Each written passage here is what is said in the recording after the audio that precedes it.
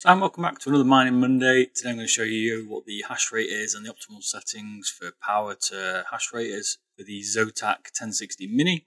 I haven't seen many reviews on this or anything about the hash rate really other than a few articles, and I thought I'd show you guys what this Mini can do because I think it's slightly underrated compared to the other 1060s. If you're also interested in a cheap alternative, I'm going to be doing some 1050 Ti's and showing you which is the best value for money. I've got a few. I've got an Asus one, a late one, and I'll show you which one's going to get you the best bang for buck.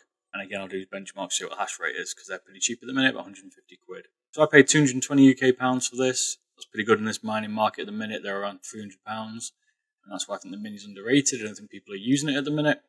So let me show you how the power is for this and what your hash rate's going to be.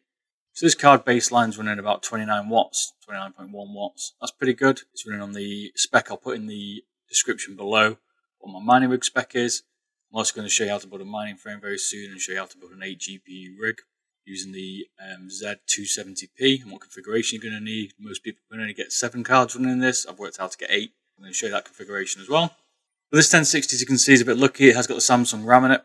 So the card here, not clocked, standard settings, is running about 19 to 20 hash rate. It's running Samsung memory, as you said. It's running 127 watts of power here. That's pretty good. So let's try and clock it up, see what we can get. Let's see how it performs on power. Let's see what kind of bang for buck you can get out of this card. So the first thing I'm going to do is traditionally leave the power at 100. We'll clock the memory to 400 straight off the bat. Seems to be where the good starting point is. Let's see what it does. So bang, for an extra 10 watts of power here, 137 watts, you're getting around 22 hash rate, so an increase of 2 hash. That's pretty good. Let's turn up a bit more, see what else we can get out of it. What I'm going to do is I'm going to unlink the temperature and put it to 85 watts. Seems to be where I'm quite happy with them sitting at the minute. We're going to crank the memory up again at 200 Hz to 600. Let's see what it does. So now we're starting to get 23 hash here. The GPU temperature is holding at 68 degrees. The power's 140 watts. We're starting to get into the 1070 territory here for wattage and what it can take. We're getting a decent clock speed. It's nice and stable at the minute. Let's turn up the core clock here. Let's give it another 100 on the core clock, see what it does. So the increase here on the core clock speed of 100 hasn't done anything really. The hash rate looks pretty much identical, but it has increased the power by 1 watt. So as normal as we expect, the core clock speed here is not making any difference. Let's declock that to 400, minus 400, let's see what it does. So again, you can see here, no difference at all in the hash rate here. It's very similar, 23.2, 0.3.1, and 138 watts. So it's dropped 3 watts of power from the plus 100 or maybe 2 watts of power from the default clock speed of 0. So let's turn up the core memory clock a little bit more and see what we can get out of it. Put it to 800 this time.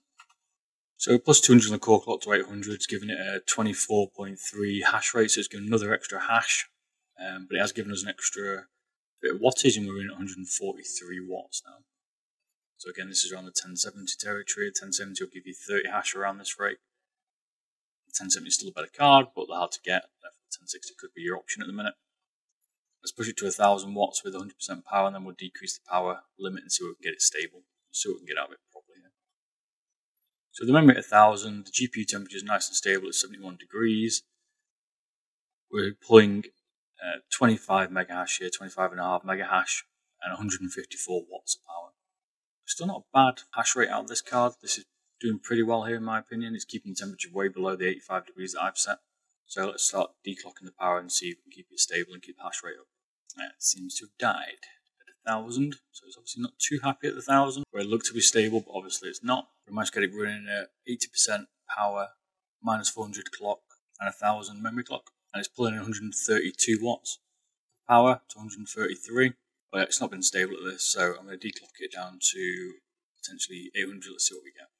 So what was interesting to see here, could be down to maybe the memory clock not working quite right, is I'm getting 24 hash here, and I'm still drawing 132 watts.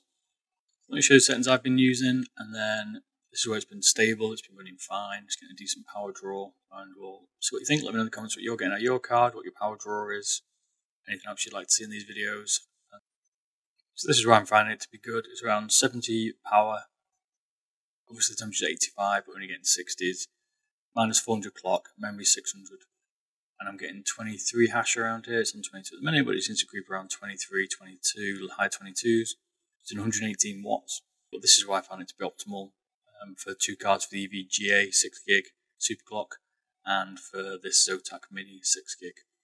So if you drop the power off down to 50, you drop the hash rate quite considerably down to 17s. The power draw sits at 91 watts, but you take a massive hit on the hash. If you take the power down to 60 here, you get 22 hash and about 104 watts of power draw. So I'm finding 70 is about right for the extra bit of hash here, either 60 or 70% on the power, depending on what you want, maybe 65.